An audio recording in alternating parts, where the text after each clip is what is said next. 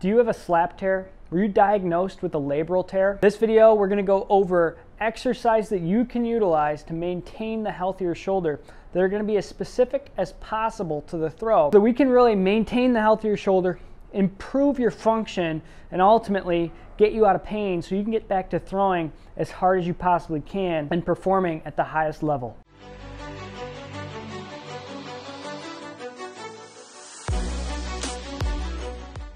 I'm Max Wardell, overheadathletics.com. Listen, I've had a shoulder injury. I've had a slap tear. I managed it conservatively. I was told by surgeons that you need surgery. You're never going to throw again. Guess what? I was able to throw again. In fact, I was able to throw as well as I did prior to my injury without ever getting cut open. The possibilities, we're not going to put a ceiling on it. We don't know where you could be with a little bit of skilled intervention. I always advocate that you're under the umbrella of medicine. You're being seen by an orthopedic surgeon. You're being observed and cared for by a physical therapist. But I want to go through some stuff that you can be doing on your own, in your home exercise program, to get your shoulder as healthy as possible. And a lot of times these things aren't addressed properly in formal rehabilitation because a lot of individuals don't have experience working with throwing athletes. And that's just the unfortunate nature of medicine. So what we're going to do is we're going to go through exercises that we utilize all the time in our guys with slap tears that have been proven to be successful historically in our guys with slap tears that are going to get you back on the field. We're going to go through 4 different exercises today. Keep in mind, the most important thing that you need to do is ultimately improve the sequencing of your throw, put your shoulder in better positions on the throw, improve your mechanics. It has to be built upon a foundation of stability, and that's what we're going to go through with these exercises. So, number 1 here on the side, sideline external rotation. I see this done all the time, and I see it done incorrectly. I'm going to show you first how to do it improperly. I have a 2-pound dumbbell right now, and I could probably do a 20. If you can lift initially more than a 2 or 3 pound dumbbell, I'm almost guaranteeing you that you're not doing the exercise properly, especially if you're someone with a shoulder injury, which indicates to me that your rotator cuff is probably not strong enough, because I'm yet to see a throwing athlete with a slap lesion that has a rotator cuff that's strong enough to endure the stress of the throw. So here's what we're going to do. You can put a towel under the arm. That's always effective. I recommend it often with my athletes, but it's not necessary per se. What I need to do first is I need to bring my elbow forward. So before I do anything, I bring my elbow forward a little bit, then I roll forward. So now my elbow is a little bit out in front of me. From here, my chest is rolled towards the ground. I push my elbow down towards my pocket. I push it actively down towards my pocket, set my shoulder blade down and back, and now I perform the exercise. If you can feel your shoulder and your deltoid in the back of the shoulder is turning on and it's working too hard, you get a towel roll, and you might need 2. You can tape these up if you're doing it all the time. You can take a water bottle, whatever it is, to give you a little space under the arm. Now you can throw this under the arm, put it as high up into the armpit as you want, pinch down on it. So I'm pinching it in, driving my elbow down towards my pocket and my shoulder back. So now I'm in a good posture. My shoulder's not rolled forward. I get my shoulder in a good posture, I roll my chest forward, and now I perform the exercise. If a 2-pound dumbbell isn't difficult, you're not doing it properly. And this is the exercise I see done wrong most commonly. Trying to fight that end range. Now, you can drop your towels. We're going to start to hit a little bit different portion of the rotator cuff. Here, start at the top, arms straight. You're going to turn your thumb down. If this pinches, don't turn it so much. It's not a big deal. Find that position where, hey, it doesn't pinch as I come down. I roll with my body, and then I row it to the top. It's called our deceleration row. So now I'm reaching out as far as I possibly can. I'm reaching that way. I'm reaching, rolling, and then I come down and up. Now, if this bothers your shoulder, like I said, you go into less internal rotation. You turn to about here. So now, instead of being turned all the way under, maybe I'm here. Maybe my palm's even a little down. And then each time I do the exercise, I get a little bit more. So maybe I start here, then maybe I do it a few times there, then eventually I turn, until I can eventually, over the course of 2-3 months, get my thumb rotated under. We call it our deceleration row because at the end of the throw, my arm, I release the ball, boom, the arm comes down and across in this fashion. And that's eventually where I want to progress this. Higher up, more rotation up and under this way. So these are our 2 table exercises. Now let's go to 2 that you can utilize in standing positions that are going to be very specific to the throwing motion.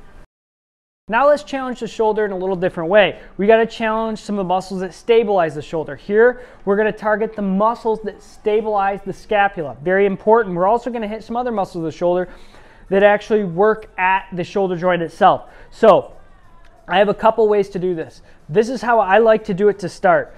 Bent over at the waist. So now I'm hinging forward. Back is nice and flat, chin is tucked. From here, I'm going to turn my palms up, reach up and forward as far as I can. Now I'm not just reaching up to the sky. I'm also reaching that direction as far as I possibly can. And I have a little bit of stretch in my hamstrings.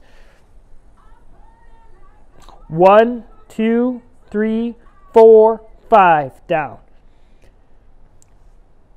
1, 2, 3, 4, 5, down. If you like this video, make sure to like and subscribe right now. We're going to go through 2 more exercises that I really like with my throwing athletes. One is an exercise, one's actually a mobilization. So stay tuned for that. But when we work on these exercises, it's important to utilize good technique. Why do we do a hamstring stretch with a flat back as we reach forward? Why? Because that's what happens at the end of the throw. So I have to be able to get my chest forward with hamstring flexibility at the same time that I teach the muscles of the shoulder blade to stabilize the scapula. So that's why we're doing it in this exercise. Now, I've spent some time working on the muscles that decelerate. I've spent some time on the muscles that stabilize the shoulder early and later in the throw, as well as some of the muscles that stabilize the scapula. Now, importantly for my guys with slap tears, I have them do some rotational work. Typically, we need to work on rotational work towards the throwing side. So allowing them to stay closed for a little bit longer. And there's so many things we could do with guys with slap tears, but we call these lifts because they're going to have to rotate into their hip. Now, how are we going to do that? Well, we're going to get our band, whatever band we're using here, and you could technically figure out a smart way to use a cable column. I know you guys are smart, so here's how I would do it. This is the type of band we always use, Gray Cook bands. It's a plug for Gray Cook and PerformBetter.com, but we don't get paid for that.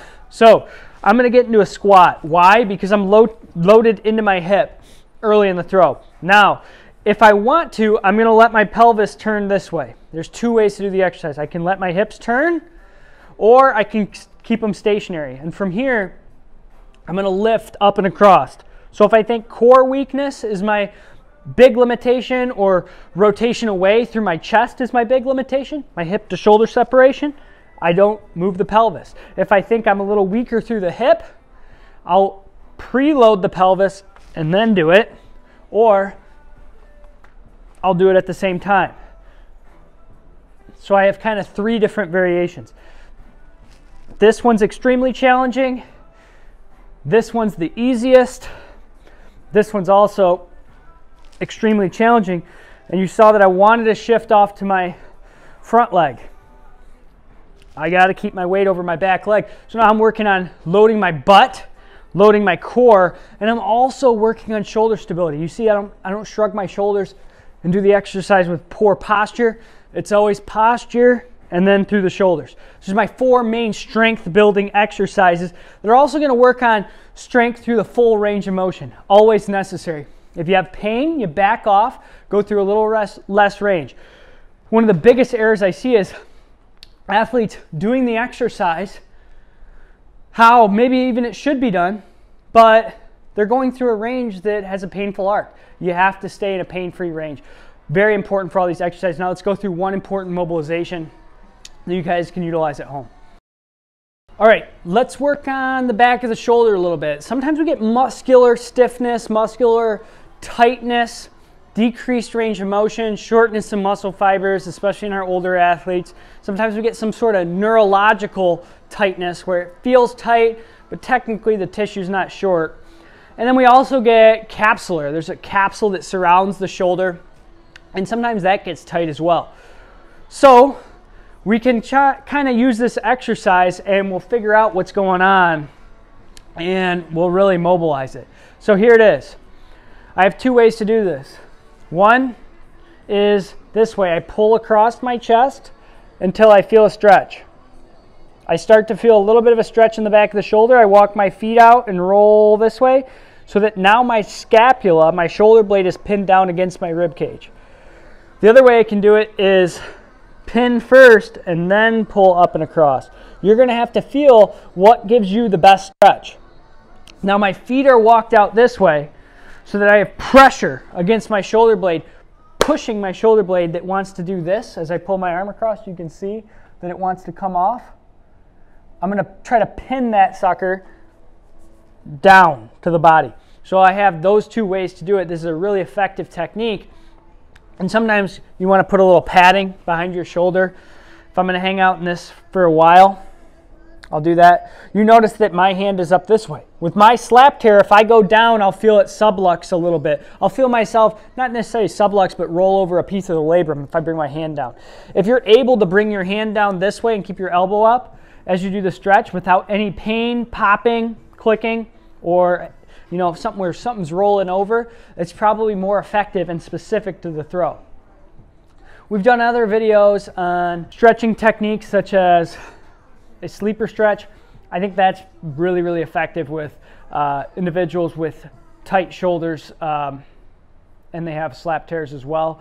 But I like this one because it's really safe, just pulling across. If you're feeling impingement here in the front, you're not doing it right, or your shoulder is not indicated for this stretch, in which case you're going to want to check out our video, posterior capsule stretch for the shoulder that we put on YouTube in the past. Like I said, you guys don't want to miss any of our content, so hit the subscribe button and we'll see you guys in the next video.